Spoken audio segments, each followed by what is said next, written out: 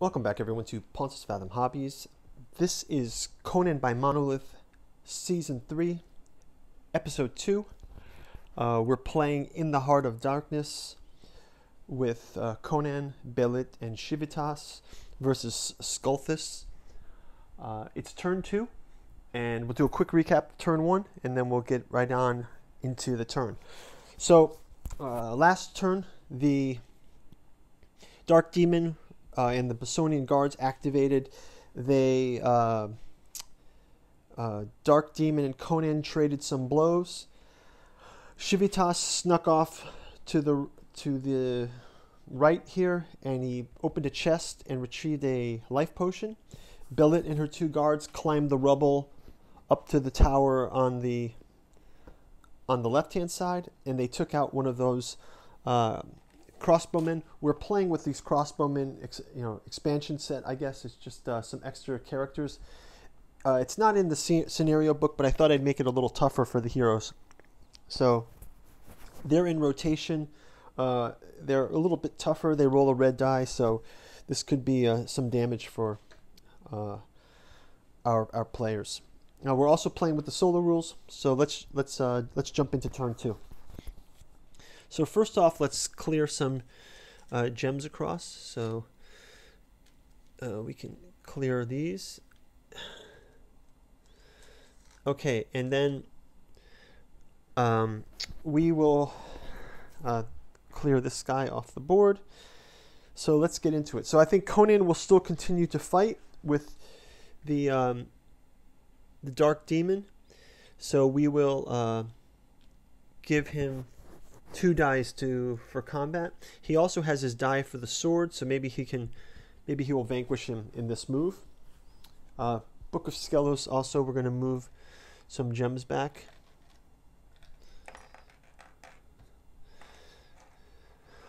Okay, so now Civitas, he's not able to fight this outer Dark Demon yet because it's not activated, but what he'll do is he'll get line of sight with this archer, and maybe he'll try to use his throwing knives, which he can throw into this next space. So he's only 1 space away from him, so I believe he can use his throwing knives across a space. So, or he can move out into the open and cross a space. So let's just give him a move and an attack. So Civitas gets a move and an attack, and then he will also get the throwing knives attack. So that's that for him. And then Belit will go and move. I believe there's no wall here, so I think she'll just move in and check this chest. So we'll also give her a hand here, and he's not activated yet, so let's assume that. So they're moving 1, 2, 3. She's in the room with them, with Kestrel Kell as a statue. Right, he's sort of just statuesque here, and we'll have her have a hand at the chest. Maybe can pick up an exploding bomb or something like that. And then from the AI deck, I believe we should just guess what's picked up, but we will look, and it is card 2, which are the hyenas. Okay, so basically the hyenas are activating. So let's move them across. Move them up to 6. And the hyenas now will activate. They have a movement of 5, but they're going to just run on Conan. So 1, 1, 2, 3, 1, 2, 3, and 1, 2, 3. Now he's in some trouble here. So Conan versus all of them. But again, remember, Conan has that sweeping blow, so hopefully some of the splash damage from the Dark Demon, he can land it across the hyenas. Civitas will target this crossbowman, and Belit in the guards will target the chest. So let's jump right into the melee. So we'll start out with Conan. He gets the 2 dice for his gems, and then he'll get an additional dice to throw for Conan's sword. So he gets an additional attack there, correct? Right. Okay.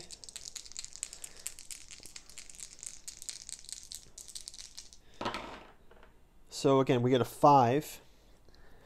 So if he targets the Dark Demon, he can land 2 damage, which I think he'll do. He'll just take the 3 armor is absorbed, and he does 2 damage, so I think that's what he'll go with. No splash damage, unfortunately, and I don't think I'll add a reroll in there. I think that's pretty good.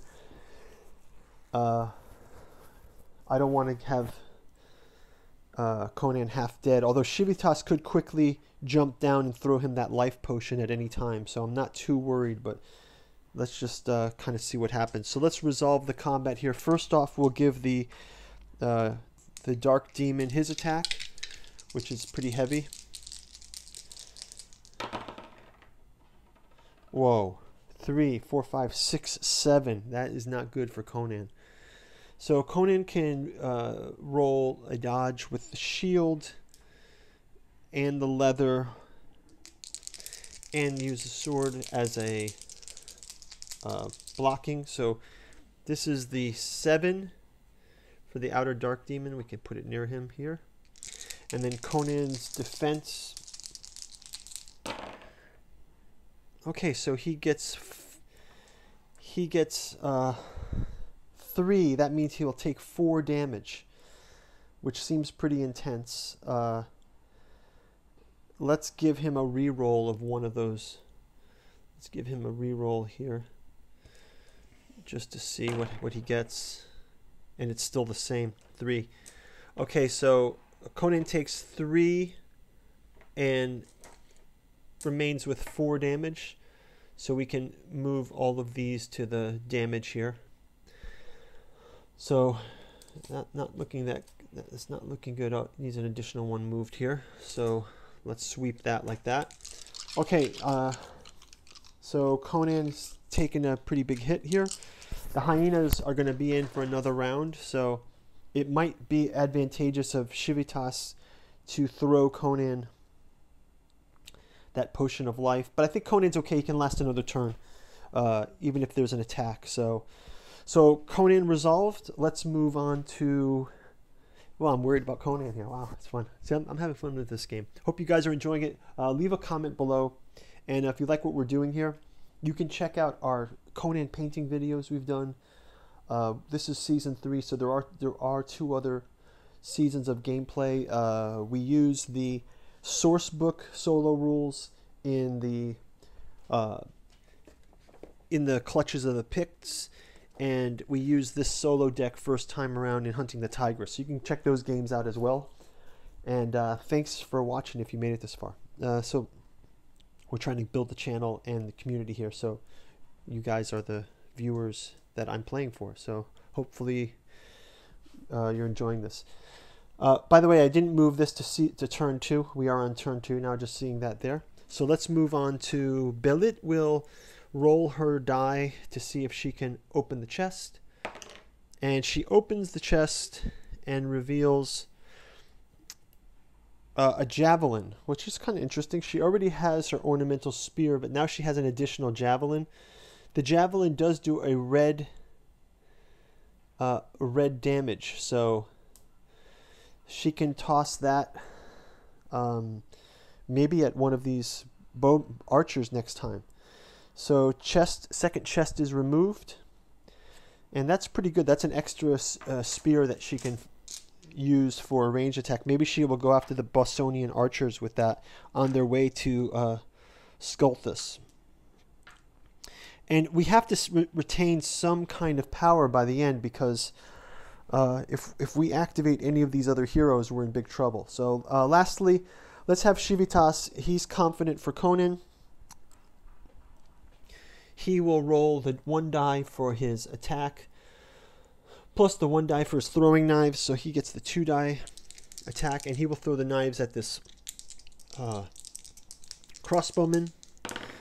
Try to even the odds a bit. Crossbowman takes 2 damage.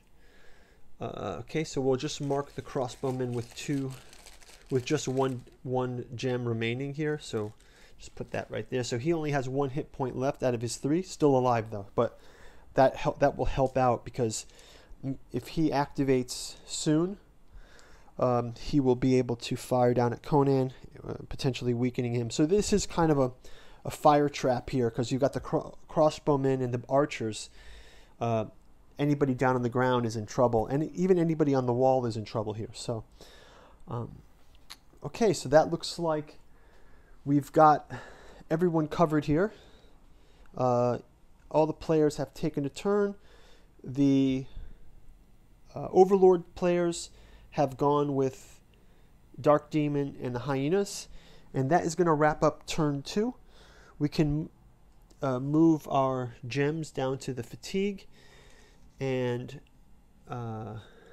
we'll do the recovery on turn 3. So I'll just advance to turn 3 so I can remember when I come back.